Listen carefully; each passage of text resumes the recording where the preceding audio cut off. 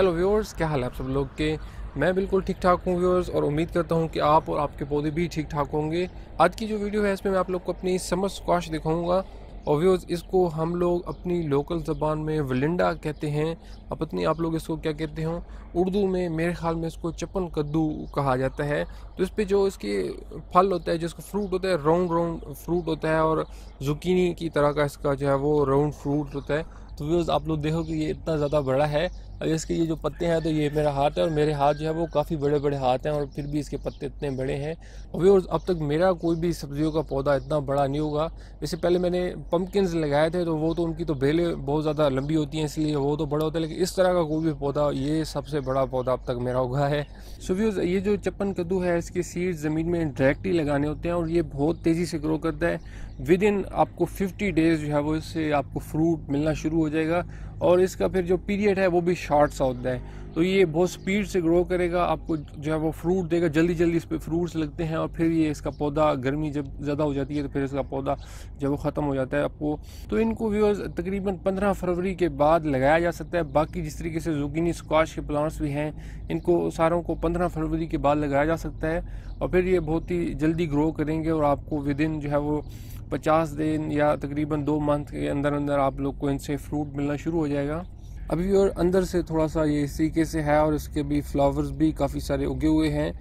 तो इसका जो फ्रूट होता है, मैं आपको दिखाऊँ तो इसका इस तरीके से जो है वो राउंड फ्रूट इस पर लगता है, गोल गोल इसके फ्रूट्स होते हैं। तो इसके ये फ्लावर्स, मेल और फीमेल फ्लावर बाकी स्क्वाश के जिस तरीके से होते हैं, तो इसके भी मेल और फीमेल फ्लावर्स अलग-अलग उगते हैं।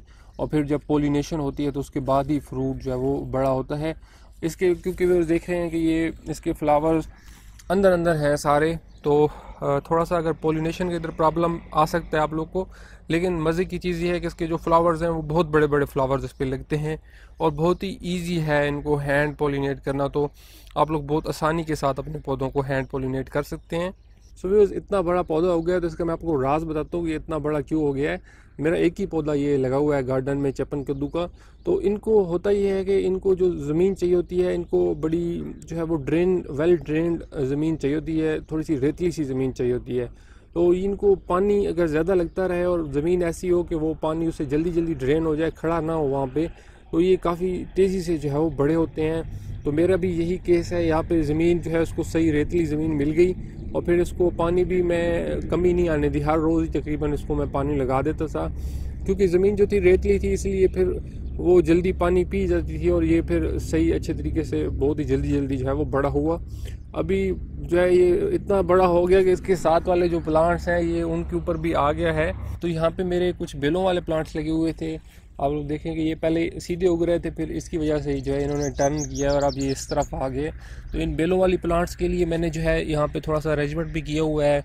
बेलों वाले प्लांट्स को मैं थोड़ा सा ऊपर ग्रो करूँगा, ताकि इनका जो फ्रूट वगैरह है वो हवा में आ जाए, और थोड़ा सा जगह भी बच जाती है इस तरीके से।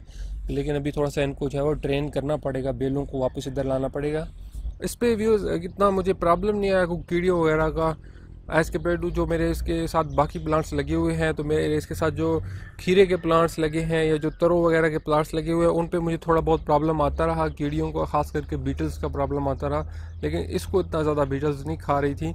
इसके पत्तों में मेरे ख्याल में, एक तो इसके पत्ते जो हैं वो काफ़ी खुरदरे इसके पत्ते होते हैं मेरे ख्याल में, इस वजह से शायद, या इसका टेस्ट अच्छा नहीं होता पत्तों का, इस पर इतना जो है वो बीटल्स ने अटैक नहीं किया, कम ही किया है। सो व्यूअर्स, इसको आप लोग भी अगर उगा रहे हैं तो आसानी के साथ उगाया जा सकता है। वेल ड्रेन किस्म की ज़मीन तैयार करें, उसमें शुरू में ही कोई कंपोस्ट वगैरह, फुली डिकम्पोज्ड कंपोस्ट जो है वो आप लोग मिक्स करें, तो इससे आप लोग का पौधा जो है वो बहुत जल्दी और बहुत बड़ा ग्रो करेगा।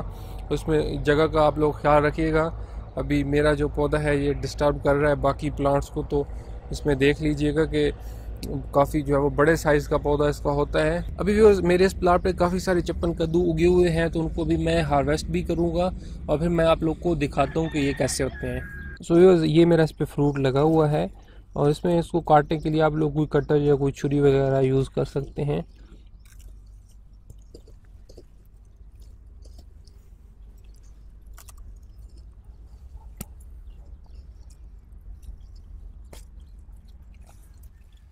इसमें साइज़ के हवाले से तो इसका तकरीबन यही साइज़ होता है। आप लोग बाज़ार से भी कभी कभी पहले ख़रीद के लाते होंगे, अभी तो ये बहुत कम हो गए हैं उगने, पहले ये काफ़ी बाज़ार में आए हुए होते थे। तो इसका तकरीबन मेरे ख्याल में 4 इंच 5 इंच ज़्यादा से ज़्यादा, इससे ज़्यादा इसको फिर बड़ा ना होने दें, फिर ये सख्त हो जाता है। और क्योंकि ये ऑर्गेनिक और फ्रेश होता है इसलिए थोड़ा सा बड़ा भी हो पड़ा तो घर वाला जो है वो यूज़ किया जा सकता है। बाज़ार वाले तो हम चाहते हैं जब भी लेने जाते हैं तो चाहते हैं कि छोटे छोटे ही हों तो बेहतर है। तो तकरीबन इस साइज़ के आप लोग इनको होने दें, ऐसे फिर थोड़ा सा आपको जो है वो ज़्यादा मवाद भी मिल जाएगा। तो अगर बहुत ही छोटे हों तो फिर आपको काफ़ी सारे चाहिए होंगे। सो इसमें ये वाला जो है थोड़ा सा ज़्यादा बड़ा लग रहा है, तो हमें इतना बड़ा हमें नहीं होने देना चाहिए। लेट्स सी इसको, और ये सीधे के हाथ से ही आसानी से टूट गया। और व्यूअर्स सो ये है अब की हार्वेस्ट, और इसमें ये जो बड़े वाला है ये मुझे थोड़ा सा ज़्यादा बड़ा लग रहा है। तो इतना बड़ा में हमें नहीं होने देना चाहिए क्योंकि फिर ये हो सकता है अंदर से सख्त हो। बहरहाल इसको भी काट के भी देखेंगे होपफुली, क्योंकि ये अभी फ्रेश भी है ऑर्गेनिक भी है तो नरम ही होगा। लेकिन ये जो है ये मेरे ख्याल में बेस्ट साइज़ है। तो फिर इतना साइज़ अगर इस तरीके से छोटे छोटे तोड़े जाएँ तो फिर आपको बहुत ज़्यादा चाहिए होंगे, क्योंकि फिर सालन भी तो बनाना होता है। तो इतना बड़े बड़े तो जो होते हैं इनसे ज़्यादा मवाद निकलता है। तो इसमें आप लोग देख लें। और व्यूअर्स आई होप कि आप लोग को ये वीडियो पसंद आई होगी। अगर आप लोगों ने अभी तक मेरे चैनल को व्यूअर्स सब्सक्राइब नहीं किया तो प्लीज़ इसे ज़रूर सब्सक्राइब कर लें, ताकि मेरी जो आने वाली वीडियोज़ हैं उनकी अपडेट्स आप लोग को मिलती रहें। अपना बहुत सा ख्याल रखिएगा। अभी के लिए फिर बाय बाय।